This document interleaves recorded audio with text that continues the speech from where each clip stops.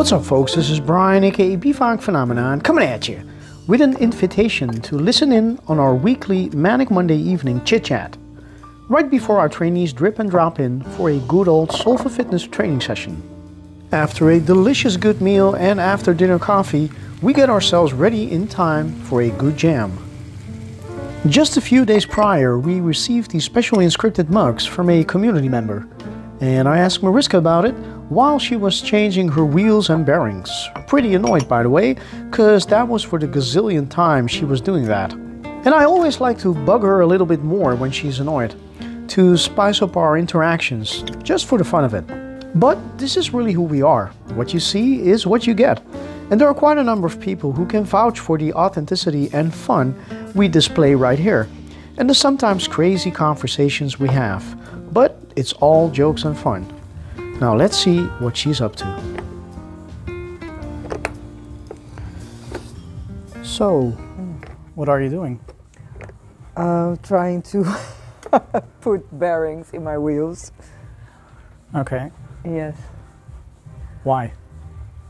Because I'm going to change up my wheels again. Again? Yes. Why? Again. I don't know.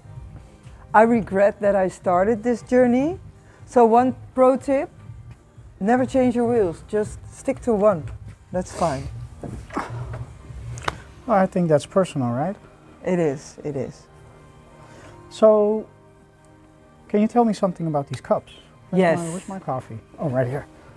There you go. Yes, that was a present from a very dear community member, and we hadn't seen her in a while because she was busy with her own ceramics business. That's her business, okay. That's her business. Very cool. Her name is Jordana, and she made us these cups, and the writings are all the things that you always say to us. Mm-hmm. Drill it till you kill it, stay funky.